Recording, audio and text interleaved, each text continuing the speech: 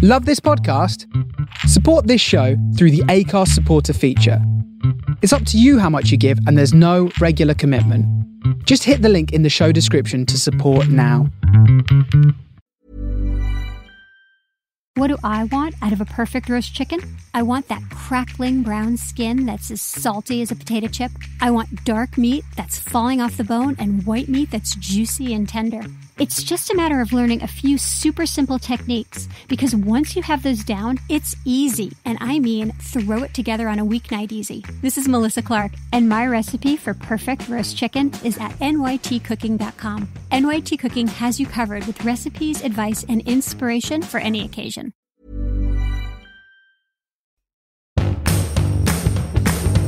Welcome back to Not Another Mummy podcast with me, Alison Perry.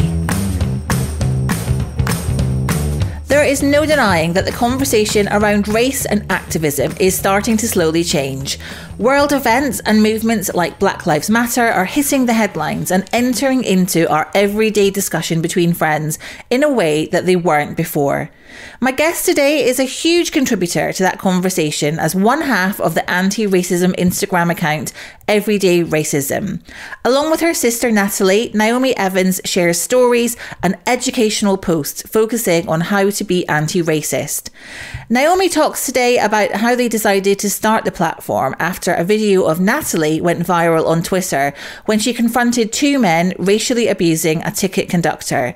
We also talk about how to discuss social injustice with our kids and how to raise them as people who care about others, show empathy, and how to guide them to do something about the injustice that we see around us. Please do check out their Instagram account, Everyday Racism. It is so useful and may well help enrich your understanding of the anti-racism work that we all need to be doing. And hopefully my chat with Naomi today will be a good taster of the work that they do.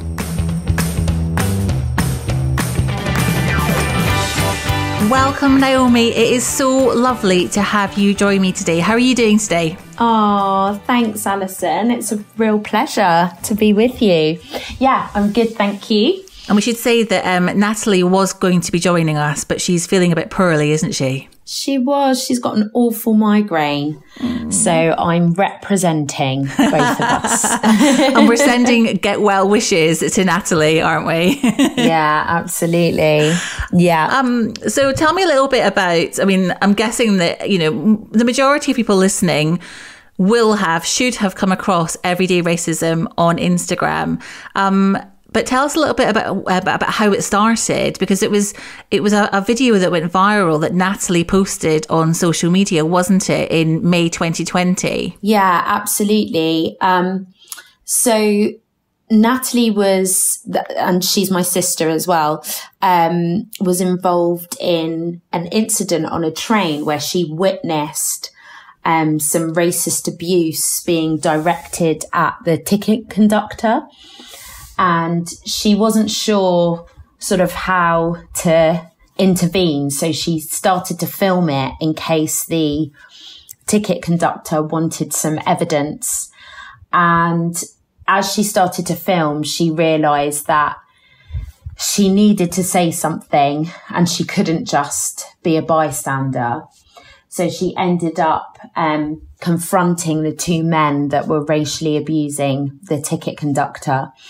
And it actually turned out, not too bad, in the sense that it didn't end in any sort of violence or altercation. And then she left it. She rang me after it happened and told me, because she was quite shaken up and upset about it. But she didn't do anything with the video. She just said to the ticket conductor, if you want it, then I can send it to you. But after the murder of Ahmaud Arbery a couple of years ago, she decided that she would actually it was actually a friend of hers asked if they could put the video on social media, because a lot of people were talking about racism under that narrative of, isn't it terrible what happens in America? And so she was kind of feeling like, do people not realize that we have lots of racism in the UK? And, we talked about doing something under the heading Everyday Racism before, something to do with education, but we hadn't really got round to setting everything up. And the video went out and it went viral, and we were living together at the time. And as this video got passed around, we were watching it all sort of unfold and reading the comments. And there were things like, you know, it's amazing that she stood up and said something. And other people were saying, oh, isn't it terrible? I can't believe this happens. And we were just like, I think this is the time. I think people are perhaps ready to have this conversation. And we thought, how can we, you know, start a forum where people can share their experiences in a bit of a safe space.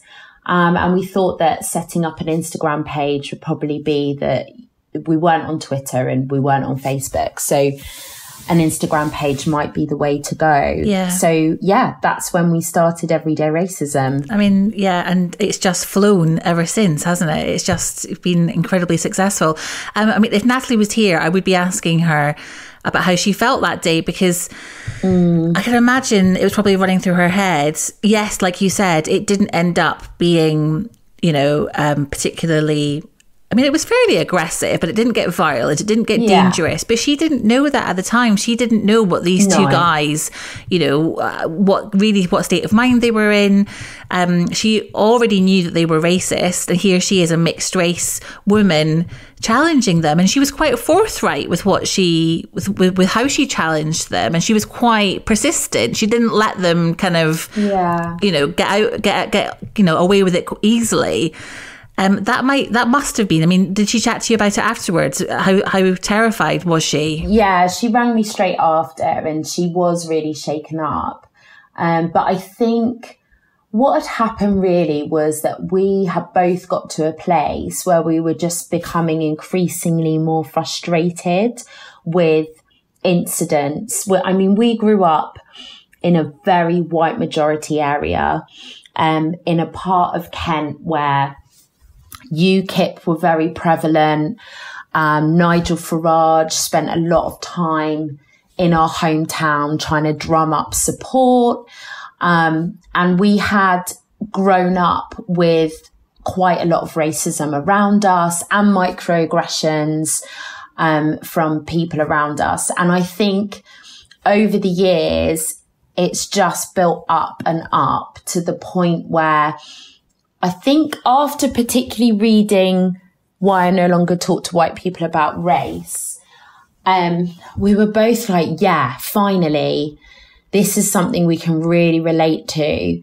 And just increasingly frustrated with having to put up with things and not feeling like we could say something without it ending up being really awkward for us and really difficult for us. And so I kind of feel like for Natalie, it got to a point where that frustration kind of came out. It was like an adrenaline and it all kind of came out in one go. And although it was really scary and she was, you know, it wasn't easy, it kind of had to be done. And for us, it's been a real process of healing and also processing things that have happened in our upbringing that's brought us to this point today.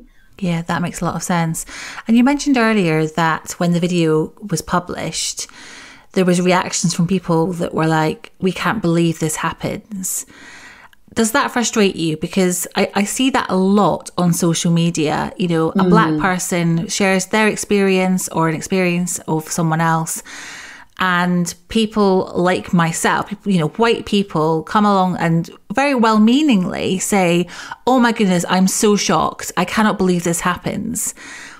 And I imagine that must feel quite frustrating. Yeah, I think it can be, because when you've grown up with racism and you understand how it operates and how it shows up, you're just like, well, this isn't shocking at all. Like, I completely expect this and preempt it, and I can sense when it's going to happen.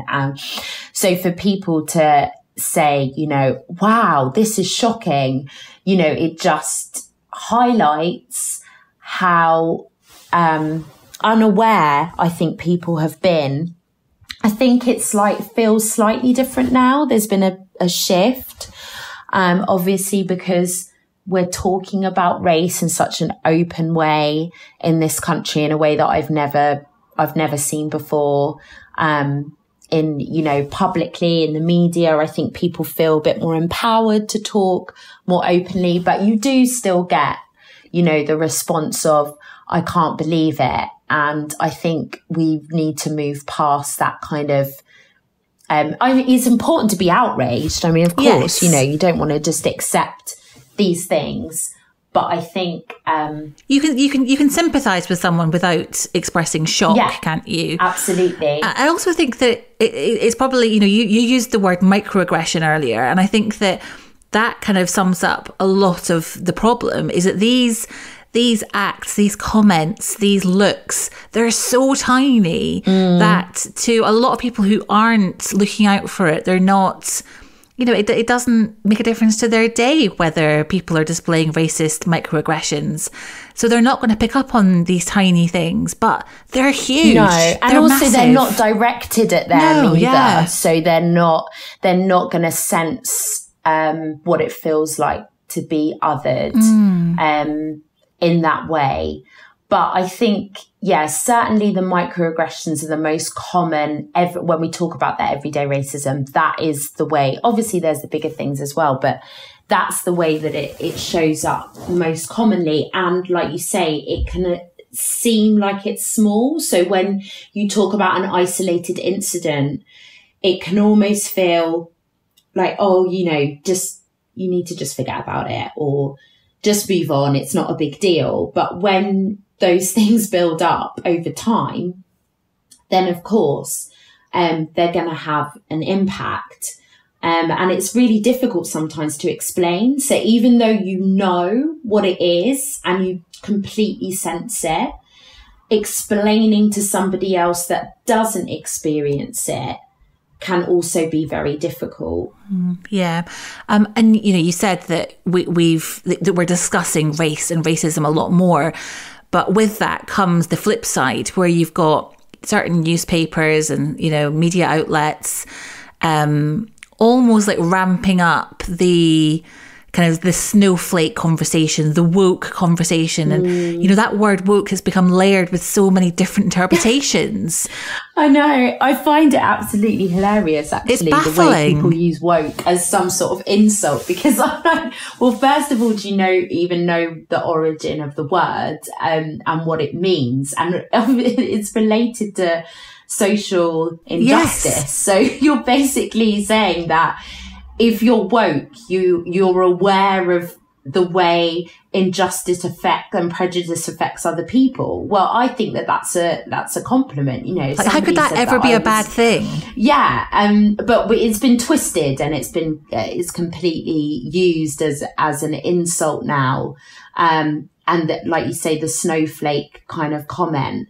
And I just think, you know, I laugh about it because I'm like, well, actually, I do care about other people and I am interested in making sure other people feel included and, you know, and comfortable. So if that's an insult, then I'll take it. Bring it on. That's all good. Okay, so let's talk about you and your sister and activism. When would you say that you first consider yourselves as being activists? Were you quietly challenging the world around you when you were young, growing up in a white majority area in Kent? Yeah, I think so. I don't think we've ever really labelled ourselves activists. We never really carried that title or applied it to ourselves, although I'm perfectly fine with it.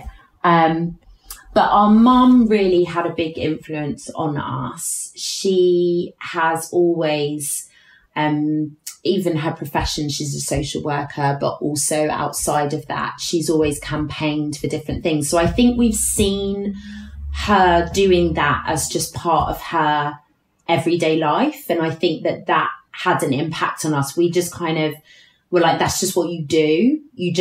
you just fight for the things that you believe in. And she had to do that a lot for us growing up. She had to advocate for us. We had a lot of incidents in school, and she was that parent that would, come to the school to challenge things. And we saw her protesting. We had posters in our window for different things, and she was, raising money for things. So I think we had that modelled for us. And our dad as well has always been interested in politics and social justice. So I think it came from our family. But yeah, we have always been people that have been fairly outspoken. And if we've seen something that we don't feel is okay, I guess because we've seen that modelled, we've been able to speak out to a certain extent. And do you think that, for parents listening, do you think that modelling is the best way to encourage your kids to grow up with that kind of mindset? Or do you think, it's that thing, isn't it, with so much of parenting, it's like kids copy what you do, not necessarily what you tell them to do. Yeah, absolutely. And I think as well, people ask a lot about, how do I talk to my children about race, and how do I help them to understand? And I always say it needs to start with you, because if you don't understand, and if you haven't processed this, then it's going to be very difficult for you to explain it to your children. It's going to feel very hard for you to see things and to explain it to your children if you haven't actually done that yourself. So if you're in a place where you're not really sure what to say, then I would say take some time to actually read and listen and learn yourself, and then you'll feel more comfortable. You don't have to be an expert, but you definitely do need to take that time to understand before you can start talking to your children about it. Yeah, and I think that your Instagram account is a really good place to start, isn't it? I would say that, you guys must spend a lot of time, creating those posts that essentially are teaching people, about the terms that, are okay to use, what certain things mean, why certain things are unacceptable. So, along with the Rennie Ezo Lodge book that you mentioned at the start, those are, I think, really good places to go to really teach yourself, aren't they? Yeah. We always just say we're a real starting point. Like, if you're just not sure, then we've got book recommendations. We've got a whole resource list in our bio for children's books. Like there's so many resources out there now. Layla Saad's Me and White Supremacy is an amazing book to if you're just not sure like where to start, that's a great one, because it's a 28-day guide to kind of take you through lots of the issues that you need to kind of think about. So yeah, definitely understanding for yourself, and absolutely it's about modeling, because, I've got two boys, 4 and a 7-year-old, and I see them and they mimic and copy things that I do and say, and I think, oh my goodness. So yeah, they pick up on things, but also the other part of that is if you send your children to school, which most of us do, they're spending more time at school than they are with us, really. Which is terrifying. So and so one of the things that I really drive and advocate for is finding out what's going on at your children's schools. Because I'm a teacher. I've been a teacher for 18 years and in state schools, and I completely understand the challenges of being a teacher, and I also understand the training that's involved, and there is no statutory anti-racism training when it comes to teaching and safeguarding. So really, when we send our children to school, we're just hoping that the school have undertaken something themselves, or that you've got teachers that are confident and interested in those areas. And I think there's a lot of people that teachers that aren't confident in those areas. And so I, always say to parents, find out if your local school have done any anti-racism training, like what are they doing to celebrate Black History Month? How can you help with resources? What are the books like that the children are bringing home? Because if our children are spending more time at school, then that's going to have a massive influence on. Hi, this is Melissa Clark from New York Times Cooking. Who doesn't love a simple one-pan meal? Take my shakshuka with feta recipe, for instance. In a single skillet, you get perfectly cooked eggs nestled in a bright and fragrant tomato sauce, surrounded by creamy nuggets of melted feta. It's a delicious breakfast, but it's just as good for dinner, and it won't leave you with a lot of cleanup. You can find this recipe and all of our fan-favorite one-pan recipes at nytcooking.com. Them. Yeah, absolutely. And I think that's really important to be asking all those questions and not to be fobbed off. So if you get like a letter back from, or an email back from the head teacher, and you're a bit like, this doesn't sound like they're actually going to do anything, or this doesn't feel satisfactory, to actually feel comfortable going back and asking more questions and pushing it a little bit. Absolutely, because it's not just about our children, it's about all the other children as well. And it's about making sure that all the children are safe and included. And I think it's difficult because we know that schools are really under pressure and it's been such a tough few years. And we know that teachers and support staff are working really hard. But the thing is, all children need to feel safe and included at school. And I know that certainly wasn't my experience when I was going to school. And that's why, my mum had to come and advocate for us. And unfortunately, I don't think lots has changed when it comes to anti-racism and people talk about diversity and inclusion. That's different to anti-racism. So yeah, I think that's something that we need to keep pushing and moving forward. That's a really good point. I'd never thought that actually there's a very big difference. My daughter's primary school has got a diversity and inclusion parent and teacher group. But it had never occurred to me actually that doesn't necessarily mean they're talking about anti-racism. No. That's actually two separate things. The other thing I was going to ask you about actually is a letter came out asking for, parents to get involved. And I was really torn because I was like, this stuff matters to me. I'm really interested in this. But do they really need a white mother coming along and being part of that group? And then I quickly thought, well, hang on a minute. We can't leave it to the Black, Asian, minority ethnic parents to do all the work. So I was just in this kind of like limbo, kind of like, I don't know what the right thing to do is. I want to help, but I don't want to, wade on in being all patronising, like I can help when I have no lived experience of this. Yeah, but I also think that you can, if you've been learning yourself, like you say, you don't want it to just fall on people that already experience these things to have to then do all the legwork as well. So I think it's a balance. And you can also, if, being part of a diversity and inclusion group or perhaps a parent forum, you can see where the gaps are. So if you go into that space and you're looking around and you're thinking, right, everybody here is white and everybody here is middle class and able-bodied. Oh, yeah. I mean, it happens, right? Yeah, actually, maybe I need to be looking at why that is and how we can make sure that every other people are included in this group as well. Yeah, that's really, really good advice.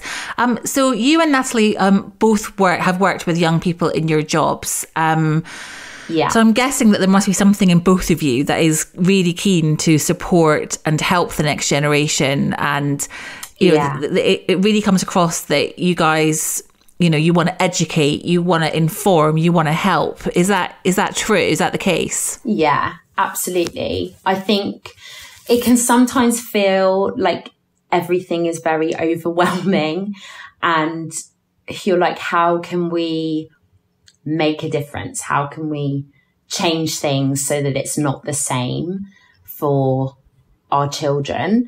And definitely after having the boys, one of my big things was I don't want them to have to experience the same things that I did. And so how can we change that? And it's not about putting all the pressure onto young people, because that's not fair. But I certainly think that by helping to educate people, they can learn things differently, because you don't know what you don't know. So if people don't learn the stuff that we didn't know, then how will it change? And often I think a lot of this stuff is just about people understanding. I don't think there's many people that you sit down and actually have a conversation with, about, for example, white privilege is one of those things where people are up in arms, what white privilege, that's ridiculous. This, I can't believe it.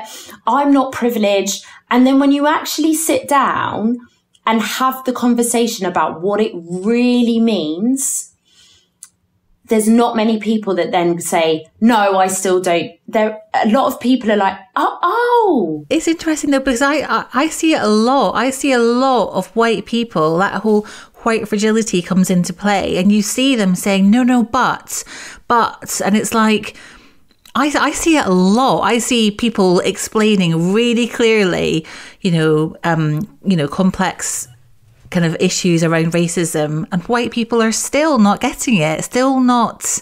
Yeah, I think, I think if we're talking about social media, and if we're talking about sort of on television and things like that, where it's ramped up, but I think I'm talking about more on like a one-to-one, like where you're chatting to your friend or family member. Yes. You're actually having a conversation that, of course, there are people that are just, they're not interested, they're never going to listen, etc. But I do think there are people that just need it explained in a way that isn't, where they don't feel threatened. Yes. Yeah. And they don't feel attacked. And I'm not saying that, we have to kind of make everybody feel really like, oh, it's okay, and like hold their hands. Yeah. And certainly we shouldn't be putting people that experience racism in that position at all. But I do think that there are some people that just haven't had it explained to them in a certain way. But certainly, social media is not the best forum to be doing that. I don't, in comment sections and things. Yeah. And you said earlier that, we shouldn't be kind of shying away from having tricky conversations with our kids, whether it's about race or other social injustices. How important is that? And, is it a case of that we literally, should we just be normalising these conversations so that it's just the stuff that we're talking about across the dinner table? Yeah, I think with children, it's really important not to shy away when they ask questions, because obviously they do. They notice things. And I think in the past, it's been a case of people sort of, shh, don't say that, that's rude, and we shouldn't, no, you're too young to understand that. And I think now we've realised perhaps that it's actually a lot healthier to have these open conversations, doing it in an appropriate way, obviously. But I do think one of the reasons we're in the place that we're in, or we got to the place that we're in, is because, particularly in this country, we've had this very sort of polite veneer where we've been like, everybody's accepted and we're a multicultural country, and, but actually underneath things haven't been like that, because we haven't been talking honestly about how it really feels. And so I think we do need to have those honest conversations. I think children are much more understanding than we give them credit for. I've had a lot of conversations with my 7-year-old. Obviously, during lockdown, he saw all the things that were going on in the news, and he saw what Natalie and I were doing, and he was asking, like, we went on marches and he was asking about Black Lives Matter, and, you know, and we had a lot of open conversations, and it was hard. It wasn't nice telling him about, you know, why Black people have been treated differently and why things aren't fair, but he definitely got it, you know, and there's so many brilliant books out there, and he's really interested, and he's learnt so much more than I did at his age. And I think it's going to stand him in really good stead when he's older. I think also in terms of developing empathy, we have to have these conversations, because ultimately I think that's what I want for my children, for them to, they might not understand everybody's experiences, but they can certainly try and empathise with what goes on in other people's lives. And so to develop empathy, you've got to have those conversations. Yeah, that's a really good point. You know, you mentioned going on marches with your son. When we're talking about encouraging kids to care about the world around them and, you know, become activists, how important is it to be getting out there and making noise? Do you think that we can be quiet activists at home, or is it a case of, no, you've got to get out there? Yeah, I think there's all different ways that people can, you know, we often think about activists as people who are being very public, holding placards, going on, and all of those things are good, you know, and I think all of those things are important, but there are people that are doing lots and lots behind the scenes. And I think that I always say, like, use what you've got where you are. And so whatever your gifts, talents, strengths are, then turn those into something you can use for good. There are people that are amazing public speakers. There are people that are amazing writers. You know, there are people that are brilliant at organization and admin, and, you know, everybody's got different skills. Mm-hmm. And I think we need everybody to be, you know, part of change, and we can all contribute in some way. Yeah. Yeah. And also thinking about small acts of activism that I guess kids can get involved with. So, you know, even if it's something like taking up issues, you know, with their school, you know, at their school with teachers, whether it's no hand soap in the toilets, or, you know, a lack of variety in their PE lessons, or whatever it is, you know, encouraging them to have that conversation and raise issues. Yeah, absolutely. And our children will all be interested in different areas, and they will have things that particularly kind of affects their heart. And so, you know, I remember once driving past the seafront where we live with my son, and he was talking about why people sleep on the streets, and we had a conversation about that, and he was before he went to bed, I could see like there was something wrong, and he was like, I just keep thinking about those people, and I said, right, okay, so what can we do then? Like, what can we do about that? Because it's important that we think about other people. And he was like, well, maybe, you know, people are cold. And I said, okay, so then let's find out what's going on in our area where we can help make sure that people aren't cold if they are sleeping on the streets. And so we had this whole conversation, and it was led by him and what he felt impacted by and what had affected him. And it went from there. And so I think, you know, we can be led by our children as well and help them to develop those skills, like you say, to have, you know, do small acts, but actually as they grow older, they realise that their small acts can make a difference. Yeah, that's great. Now listen, tell me about your book, The Mixed Race Experience. It comes out in a few months, doesn't it? It does. It comes out in April. We've just handed in the last draft. So it's such a great relief before Christmas. I'll bet. So we wrote it together, and it's essentially a book that we were talking with one of our friends, and he said to us, he's a bit of a mentor to us, and he said, are you going to write a book off the back of Everyday Racism? And we were like, oh, we don't know. And there's so many brilliant anti-racism books out there. I don't really feel like that's the right thing to do. You know, I think if you're going to write something, you want to be adding to the conversation. And there's already so many brilliant books. And he said, but do you know the book that he's black and his wife is white and they've got mixed race children? And he said, do you know the book that I want is the book about being mixed race. I'm raising 3 mixed race children and I'm black and I don't understand their experience.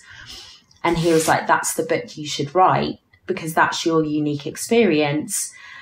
And we came away and we kind of thought about it. And I said, oh, I don't know. I don't know if it's the right time or, and Natalie was like, I just feel like this is the book that our parents needed.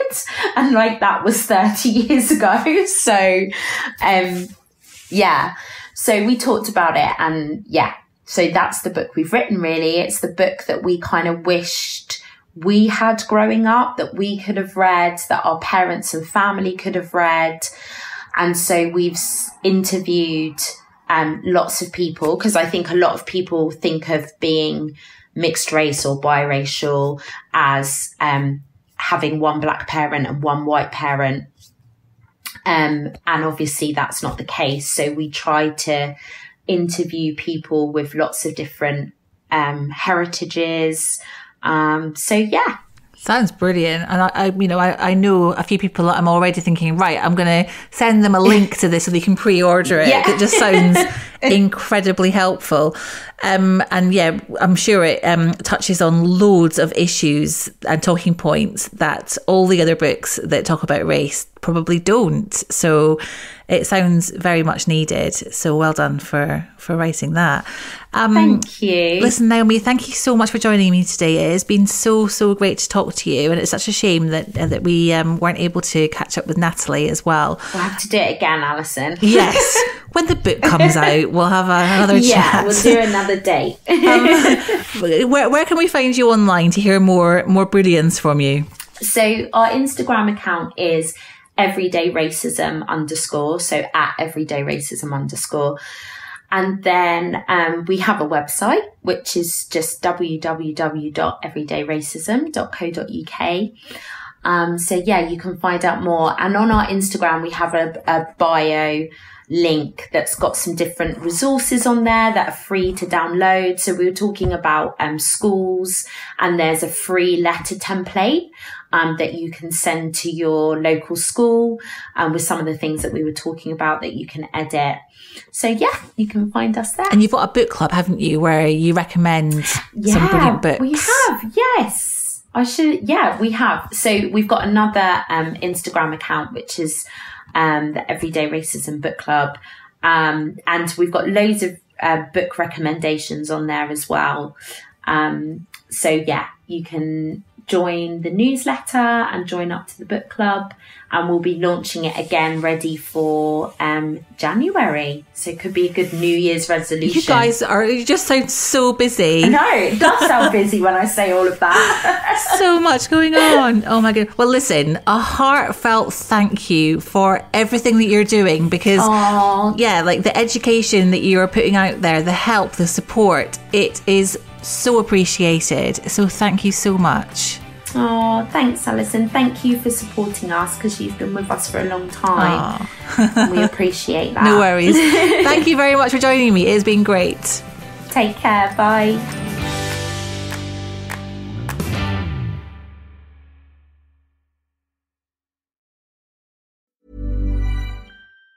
At New York Times Cooking, we believe that you shouldn't have to run to the grocery store every time you want to make something delicious. I'm Melissa Clark, and my recipe for the most adaptable one-bowl cornmeal pound cake is a comforting loaf cake that you can have fresh out of the oven in under an hour, using ingredients you probably already have on hand. And sliced, toasted, and buttered, it's practically a bread, so it gives you a pass to eat cake for breakfast. You can find so many easy, flexible pantry recipes like this one at nytcooking.com.